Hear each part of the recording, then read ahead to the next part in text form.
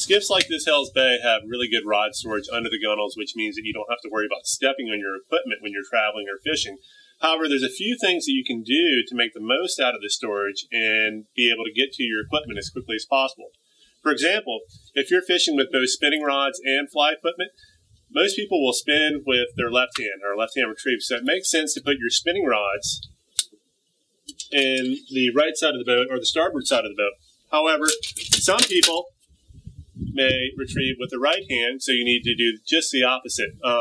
Another thing you can do if you have people that are going to be spending most of their time fishing and you're going to do most of the time poling, employ the rear-facing rod tubes. That way, they can get a hold of their rods and you don't have to do anything. You can get right on the platform and start pulling and they can get to their equipment as soon as possible. Fly rods are the easiest to deal with. They do well on either side of the boat, side or starboard. But again, if you're fishing with both spinning and fly rod gear, it makes sense most of the time to put your fly rods on the left or port side of the boat because, again, most people are going to be using spinning gear with their left hand.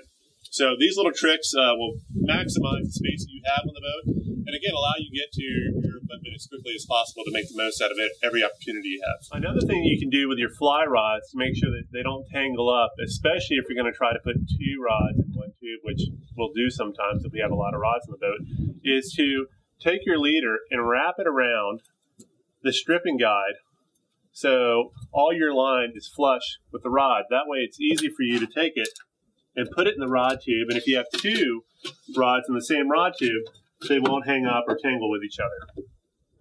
Another good trick to do when you're racking your rods is the way you insert the rod itself into the rod tube.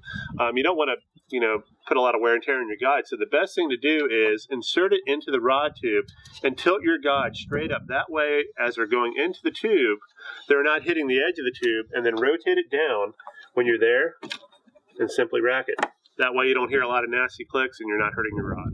Sometimes you have more fly rods than tubes, but you can get away with shoving two rods in one tube if you're careful about it. And here's one way you can do it. Take your bigger of the two rods, insert it, have the grip on the bunk here. Then you can take your second rod, make sure you go above where the blank is, insert it all the way down, and then come down and you can put the fighting butt on the bunk and you can accommodate two rods easily in one rod tube.